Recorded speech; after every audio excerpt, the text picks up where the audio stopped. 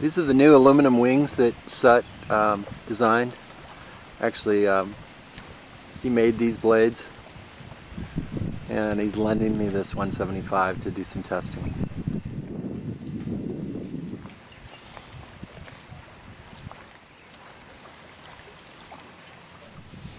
Alright, this is the little buck boost circuit I made.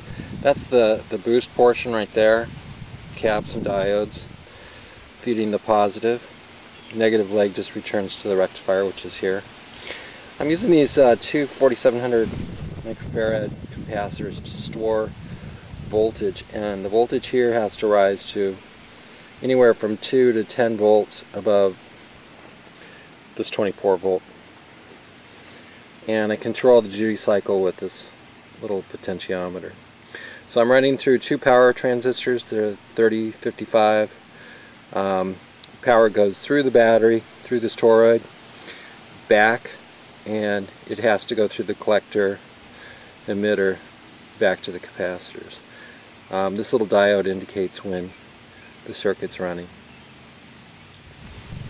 I'm not sure if you can see that little diode. It'll flash.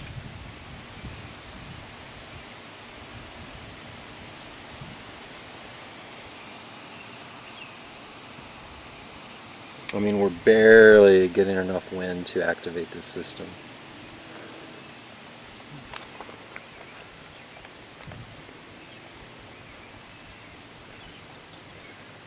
And this is running through the boost right now.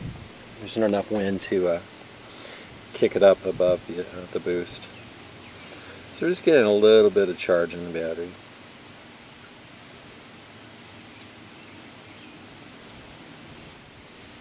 Alright, if I adjust this pot, I can pull more power out. You can see that's starting to blip a lot faster. What that'll do is slow the turbine down a little bit, puts a little more load on it. Ideally, what I'm shooting for here is to break this voltage. Well, first store it temporarily, and then break it up into kind of a sawtooth blade. The flyback runs back through the battery, so every time the field collapses in the coil, get a flyback through the battery.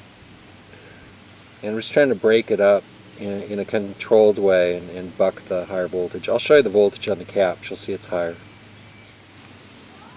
Right now you can see the voltage on the capacitor is 26, you know, a little over 26. We're getting a little better wind now.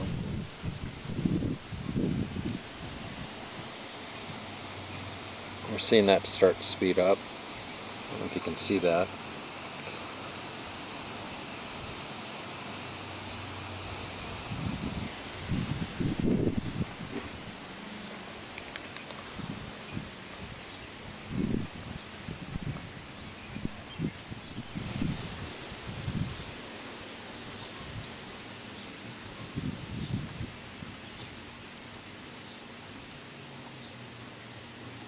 See where our battery's at. It's been a couple minutes.